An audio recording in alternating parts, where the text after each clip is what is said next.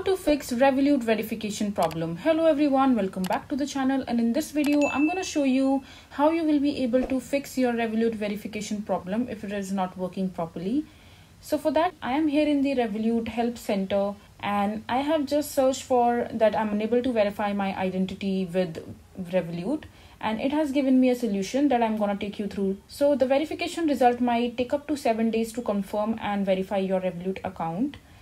And the requirements for the verification process is the minimum age of 18 years and use a supported document, and document can't be expired, damaged or unreadable, and the document photo must be clear and all the required details should be visible, and the profile details must match information on document.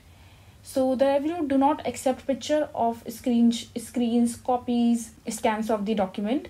If your verification has failed, double check if your uploaded pictures are clear and readable without any blur or glare.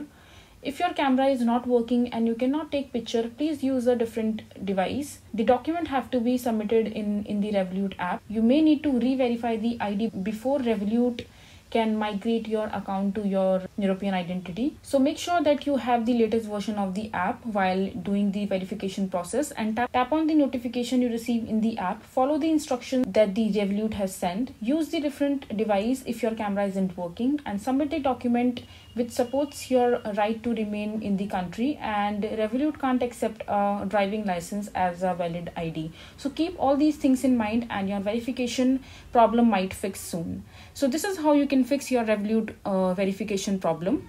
I hope you find this video to be helpful. So that is it for this video. If you find this video to be helpful, make sure to hit that like button and don't forget to subscribe to our channel for more such informative videos, and I'll see you the next time.